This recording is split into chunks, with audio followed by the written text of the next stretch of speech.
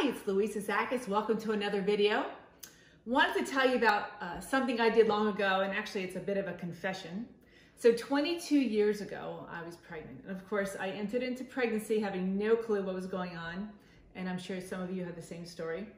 So what happened was, for breakfast, my poor son, for breakfast, I had Rice Krispies or Lucky Charms for breakfast.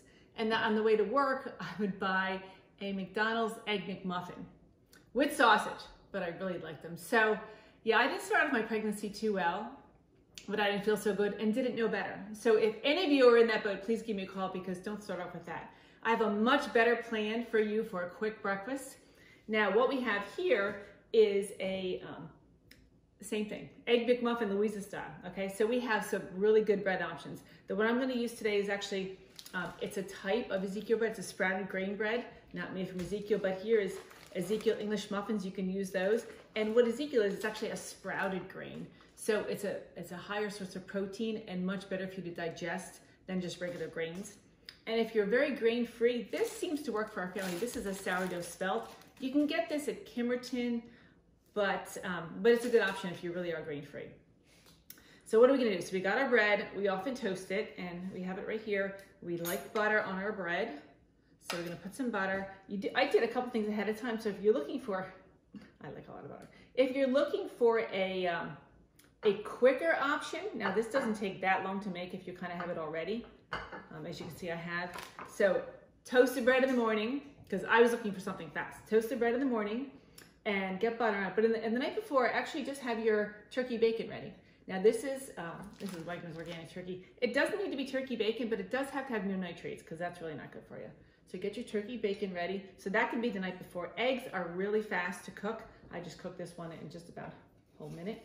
And the eggs I buy are, yes, usually brown eggs, usually organic eggs.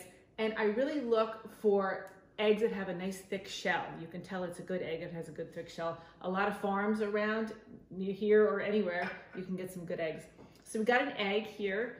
My family does not love the yellow so much, so we don't do much of the yellow. In fact, they're gonna eat it, so I'm gonna take some of the yellow off.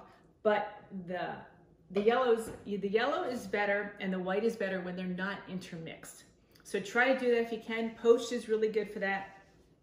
Scrambled is not the best way to go. Sometimes I love onion in there, so I'll throw some onion in there quick and throw an egg on, and that takes about a minute. So you have everything else ready. You have the turkey ready the night before. You have the bread, and also I use raw cheese.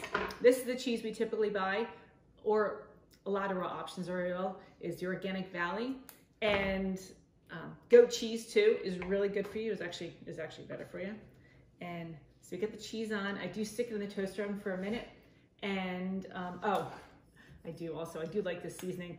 If you remember the everything but the bagel, well, this is everything but the bagel seasoning, Trader Joe's style, so we do like this. So really, in a minute or less, much faster than McDonald's drive-thru, you can get a really nice breakfast sandwich. Okay, hope you enjoy it. Try it for yourself.